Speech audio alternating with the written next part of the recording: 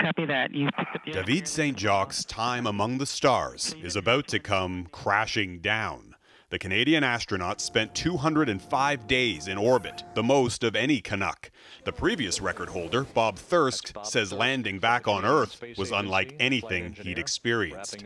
Think of Space Mountain at Disney World and multiply that by 10. It's just an incredible ride home. The journey home lasts about 6.5 hours. As the space capsule re-enters Earth's atmosphere, it experiences temperatures of more than 1,500 degrees centigrade and speeds of 30,000 kilometers an hour.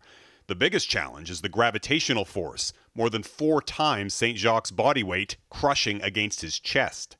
NASA's Doug Wheelock says the feeling is difficult to describe. My first thought was, this must be what it feels like to be in a barrel going over Niagara Falls, only the barrel's on fire. Then the parachutes deploy and the capsule swings violently back and forth. The Earth, sort of like a NASCAR crash site. It's a pretty violent landing. They'll arrive with a bang, and then it'll be over. But even after they've touched down on terra firma, they'll begin another journey towards recovery.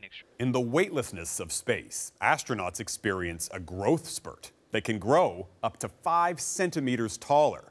But without gravity, their muscle mass deteriorates by up to 50%, their bone density by up to 20%. In fact, some astronauts return home with osteoporosis symptoms similar to those of an elderly woman. For days, astronauts will struggle to walk, even speak, as their brain relearns the difference between up and down. My heart, in spite of the exercise on orbit, my heart just wasn't pumping blood as well as it did before flight, so I felt lightheaded. But incredibly, before long, the body begins to recover. After about a month, Saint-Jacques should be back on his feet, even out for a jog. And after a year, he'll be back to normal. At least, almost. A recent NASA study compared astronaut Scott Kelly, who spent nearly a year in orbit, to his identical twin brother. After Kelly returned to Earth, his body returned to normal, though some changes to his genes, perhaps from radiation, did not recover, which could mean astronauts like Saint-Jacques will carry a higher risk of heart disease and cancer. The benefits are that you get to do something you had a dream of as a child. You get to do something that represents your country in space. Jeff Semple, Global News, Toronto.